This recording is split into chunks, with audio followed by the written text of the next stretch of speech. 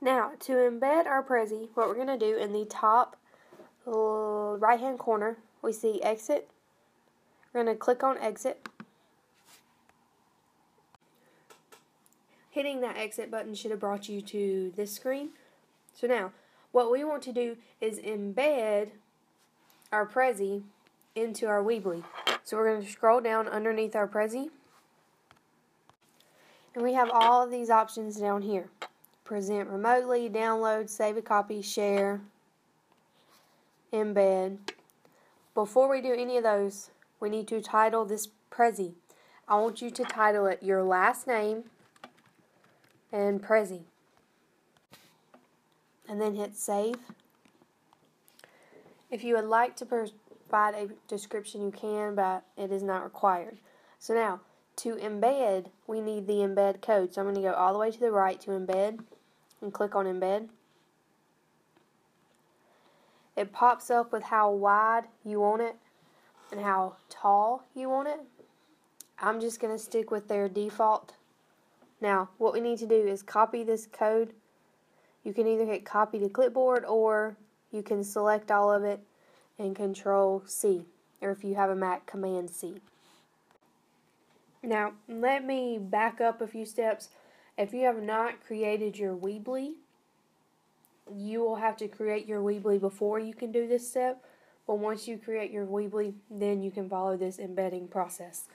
So now that I have my embed code, I'm going to go to Weebly. Under your tab that says Prezi, now mine looks a little different than yours because this is your class's website for the staff development, and I'm just using it to show you because I'm creating this, so I have a creator's view of this one. So to insert an embed code, on the left you have all of these options. Under basic, the last one is embed code. So I'm going to click on embed code and drag it over. I'm going to put it at the top, but based on what your page looks like is what you'll do. And that will say where you put it on your page. If you want it at the top, the bottom, the left, the right, up to you. Now, we want to customize our embed code. You should have this box pop up. So I'm going to backspace the click to set and then Control V and paste my embed code, and then just click out of my embed. Now, I have uploaded my Prezi, and you can tell that the box is now bigger than it was when I first inserted the embed code box, but for some reason my Prezi is not showing up. So to make sure that it did post correctly, top right hit publish. So that's going to update your website and all the changes that you've made. And I'm going to click on this link just to make sure that it worked.